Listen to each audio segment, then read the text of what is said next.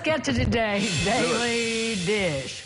This is a cat story for you, Ron. Good. Now, this cat is absolutely letting her owner know that she is not happy with this wintry walk in the snow. Look at this. Coco's owner shared the video on Instagram showing her kicking the snow and looking around with disdain and even hissing at the fresh powder. Coco's owner says they've never seen her quite so mad before. Look, she is not having it. No, she's not. I'm telling you what. First of all, I'm amazed that the cat has a leash. Cat on a leash. Cat on a leash. That is a rare treat right there. Good for you if you've done that.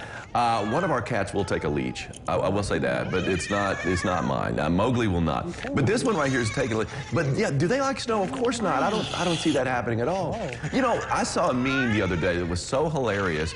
It showed this cat face, and the cat was a little angry, and then it said underneath it said, "Do you want to know what your cat has named you?" Oh. Maybe not. I mean, we name our cats, right? I'm sure the cats have a name for us, too.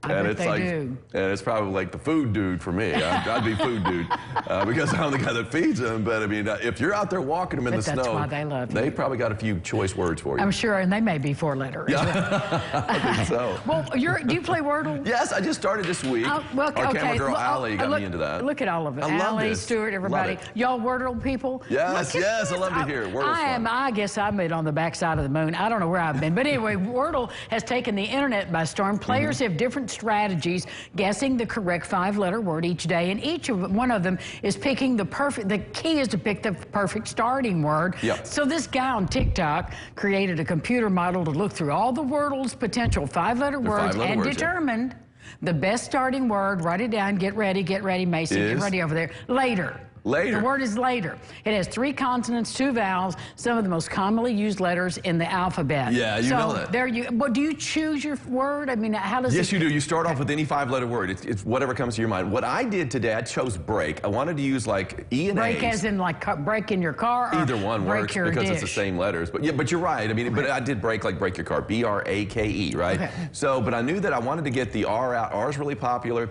A and E are the 2 vowels I want to get out to find out if I know. Because if you get, you know, if it doesn't show A or E, you're thinking, okay, now we've got down to 3 vowels. That's the key are the vowels. There's no doubt about that.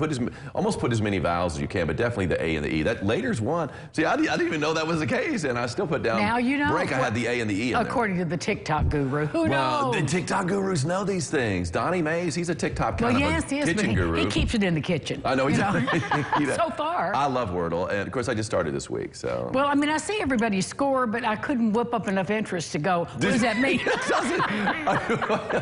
I really don't know or care. But it's a fun word. If you're, you know, like it's fun. I'm a meteorology major, but it's like I'm also an English major too, and it's like I've always enjoyed words. In fact, my mom's favorite game was Boggle, if you remember that. I love Boggle. Where you know you could try to find the words that are connecting right there, all those different letters, and it's like so we used to play that all the time, and it's like so you just have fun with these little word games, and it's a word game, so it's fun. It is. Well, this little young man's playing a word game too. Okay. He's a 2nd grader from Idaho, and he became a popular author. Dylan Helbig wrote a Christmas adventure in a notebook and illustrated it with colored pencils. Okay.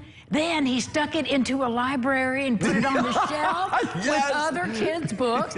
After telling his mom and dad what he did, he went back to the library they did to get it, but it became missing. Employees of the library found the book, loved it so much they put a barcode on it, and there's a wait of 55 people to check out little Dylan's book. He's working on a new one now about a closet that eats your jackets. Oh, look at that jacket in the closet.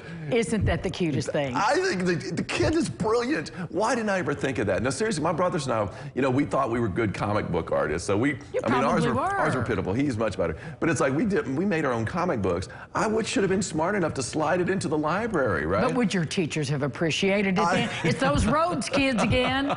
They're up to it again. Sneaking their stuff into the library where it doesn't belong.